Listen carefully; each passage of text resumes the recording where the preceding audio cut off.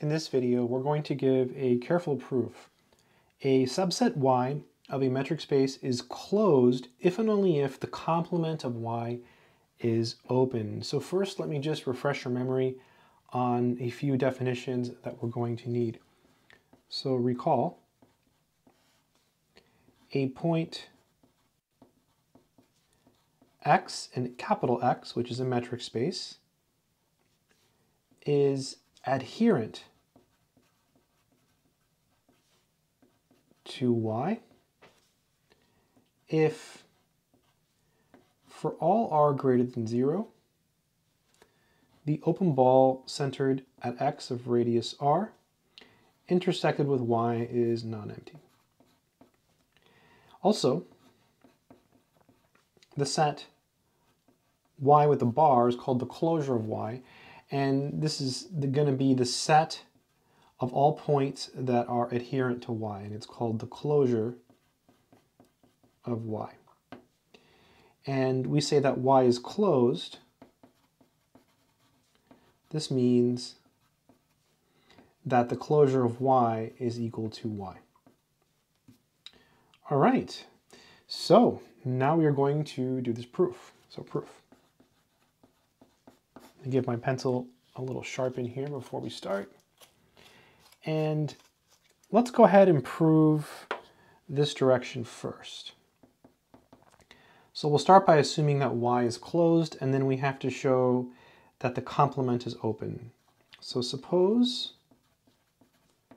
Y is closed. It's a closed subset of a metric space. And we want to show that the complement is open.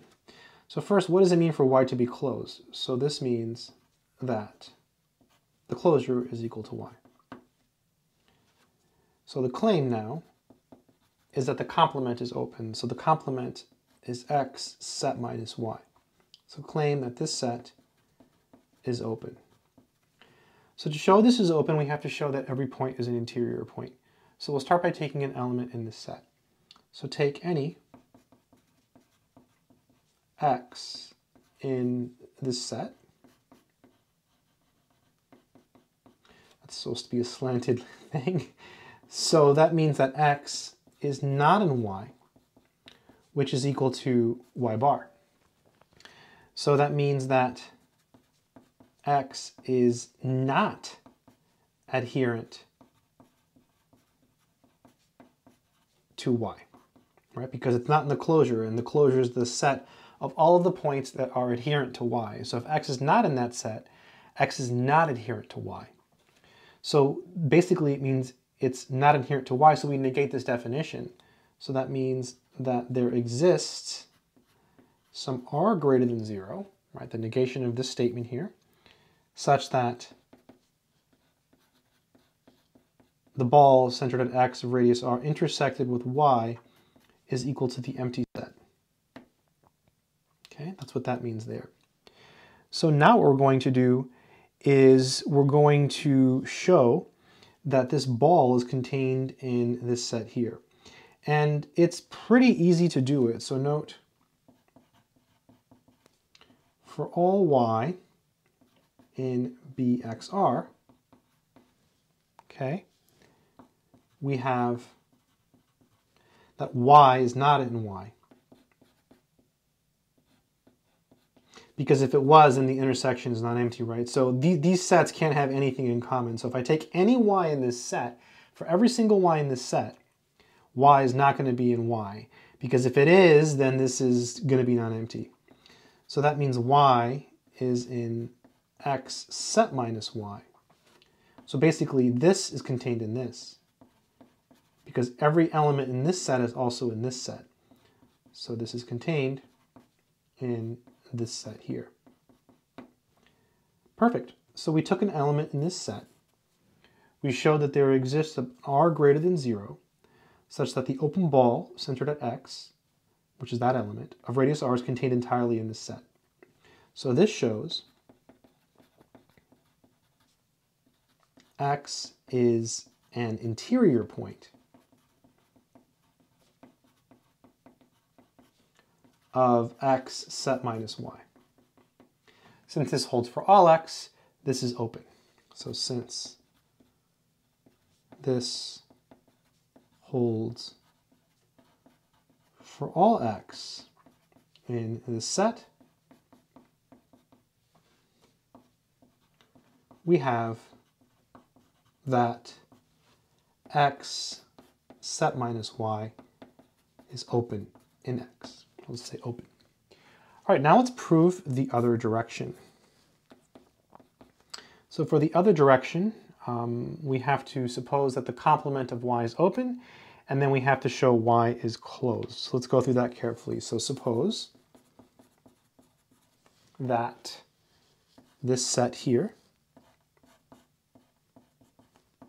is open, and we have to show that y is closed. So the claim is that y bar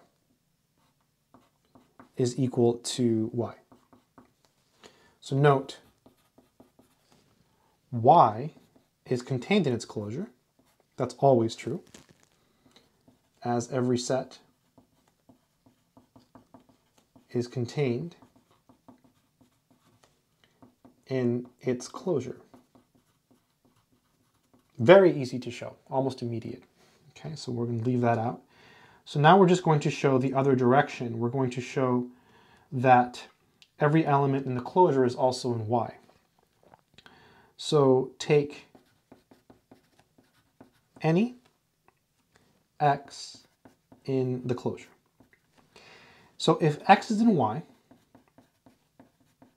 we are done. All right, the proof is over, right? Because we've shown that the closure is contained in y, therefore by double inclusion, they're equal, therefore y is closed. If x is not in y, let's think about what that means. Well, that means that x is in x set minus y, which is open by hypothesis. So that means there exists a positive number r greater than 0, such that the open ball centered at x of radius r is contained entirely in this set. So what does that mean? So this means for all y in this set here, bxr, we have y in x set minus y. So y is not in y. Okay? So every element in this set is not in this set. So there are no elements in this set that are in this set. Therefore, these sets have nothing in common. So the intersection, bxr intersected with y, is empty. So we showed there exists an r greater than 0 such that this intersection is empty. So what does that mean? So x is not adherent to y. So that means that x is not in this set.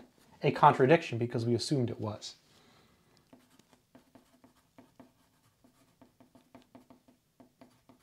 Thus, x must be in y,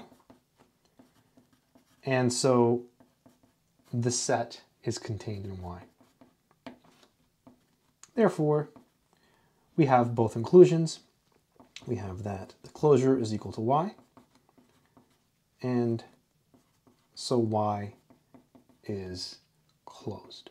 And that completes the proof. So a lot going on here. Hopefully this has made some sense here. So basically, again, just to recap this part, because it's a little bit tricky, maybe. So suppose it's open. This is our claim. We already have one inclusion here. That's always true. So we have to show that this set here is contained in here. So we have to show basically that y bar is contained in y. That's our goal. So we took an element here, and if x is in y, we're done. If it's not in y, then it's in this set here, which is open. Therefore, there's some open ball centered at x of radius r contained in it because it's an interior point. But what does that mean? So if this set is entirely contained in here, that means that there are no elements of the set that are in y. And I just clarified it here by saying for all y in this set, y is in this set. So for all y in this set, y is not in y, capital Y. Therefore, this intersection must be empty. If it wasn't empty, then they would have an element in common, and then this would be a false statement. So it's empty. So we have that there exists a positive number such that this intersection is empty.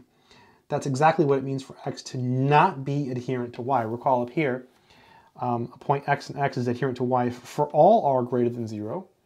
This intersection is not empty. So if you can find some r such that it's empty, therefore it's not adherent. That's what we did here. If it's not adherent to y, that means it's not in the closure of y. But we assumed it was in the closure of y right here.